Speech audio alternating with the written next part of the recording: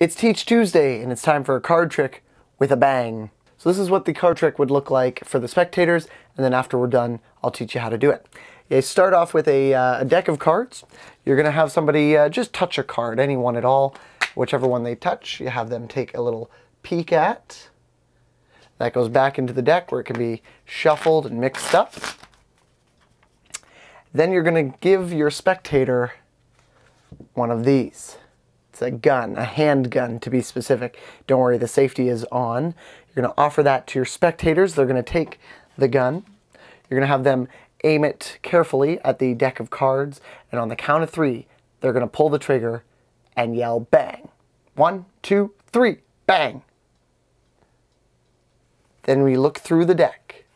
For the one card, one special card, the only one with a little hole in it, a little bullet hole, which just so happens to be their card, the 2 of hearts. This is a really fun card trick to perform at parties where people can be loud and kind of theatrical. It's fun for groups of friends. And there is a little bit of setup, but nothing too difficult. Obviously, you're going to have to prepare a special card, and the easiest way to do that is to take a pen and just poke a hole right about there. You don't want it in the middle, and you want it at one end, and you're going to see why in a minute. But you want a nice big bullet hole, something that's visible from at least a little distance. And if you want to go the extra mile, you can also take a lighter and give it just a little burn, a little bit of soot on the card right there, just around that hole, just to give it that extra little bullet hole detail. Of course, if you are going to do that and you're a little bit younger, make sure you get your parents' permission or have them help you out, because you don't want to be burning down the house with a card trick. That's never fun.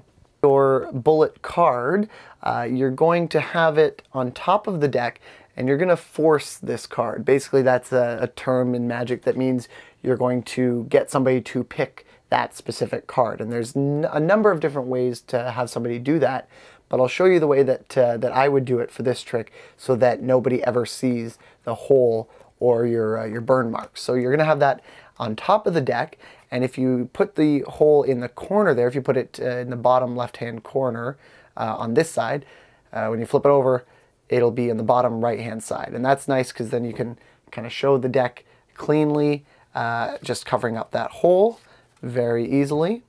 So you've got your marked card, you've got it on top of the deck. How do you get them to pick that card? So what you're going to do is you're going to offer them a card to pick, and you're going to start by thumbing off just 2 or 3 cards, and then say, go ahead, just touch a card, just touch one, anyone you'd like. They'll touch a card, you'll square them up, and you'll show them that card, the 2 of hearts. So what did I do there? Well, I thumbed off that card, maybe 2 or 3 more, and then I just started feeding other cards on top of that pile, keeping the 2 of hearts on the bottom there. So just keep spreading them into that gap that you've kind of created. And then once they touch a card, let's say they touch this one right here, I'm going to square them up, and that card is just going to go in behind the 2 of hearts in the action of squaring them up. Then you can show them that card and look away, show them the card, and it's nice because you can hide that mark with your hand there. I'll do that again for you. You've got your card on top with the hole in the bottom right-hand corner. You thumb off a few cards, then keep spreading into the gap like this. They eventually touch a card. You square them up and then show them the card. So you want to, when you do the tap, you want to do that down and then bring the cards up. I'm just doing it up there so that you can see, but thumb off a few, have them touch a card, and then show them.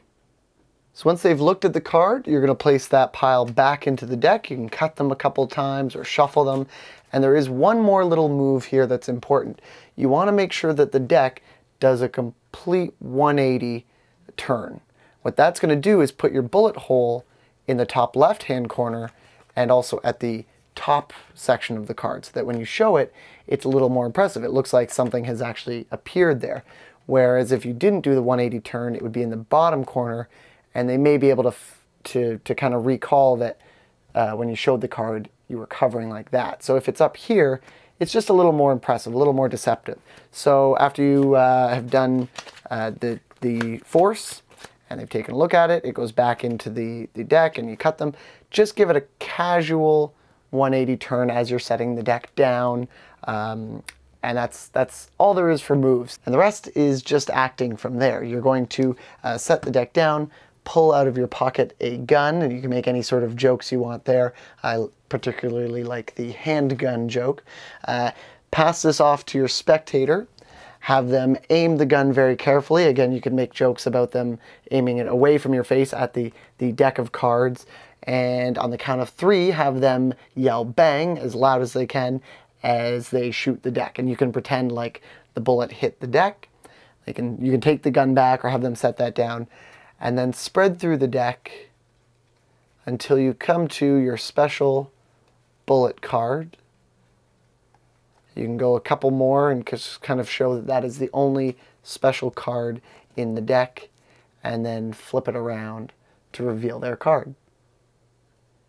That's all there is to this one, but I think it's a lot of fun, and like I said, it's a nice kind of theatrical trick that gets pretty good reactions. This is a fun one, and I haven't seen too many people do it. I remember my mentor showing me this one a long time ago, and it might not even have been this exact presentation, but something similar with a bullet card at the end of the trick. So I hope you guys enjoyed that. As always, if you have any questions or other comments about the trick, feel free to leave those down below, and I will see you guys next week.